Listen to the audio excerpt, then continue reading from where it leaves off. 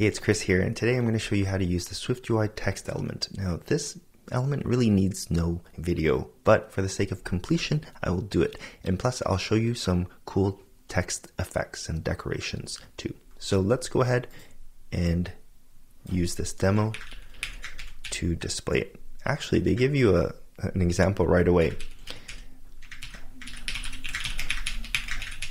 So that's basically all there is to a text element. You have text.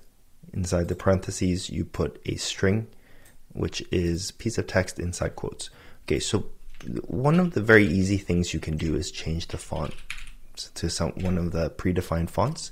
You can add decoration to it, such as bold, for example. You could do underline. You could do strike through. And so these are all things you can do. You can change the color.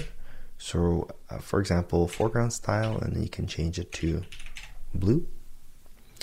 And you can even do multi-line text. So if you wanted to, well, actually, this is the great thing about SwiftUI, right? So if I have a really long line of text, the layout system will wrap it automatically for me, right? So it's wrapping.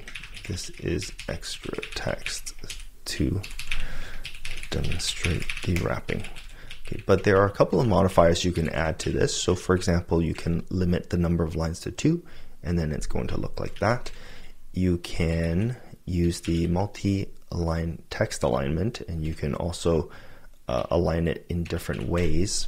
For example, center, that's right aligned. So it might be more obvious if we added some padding.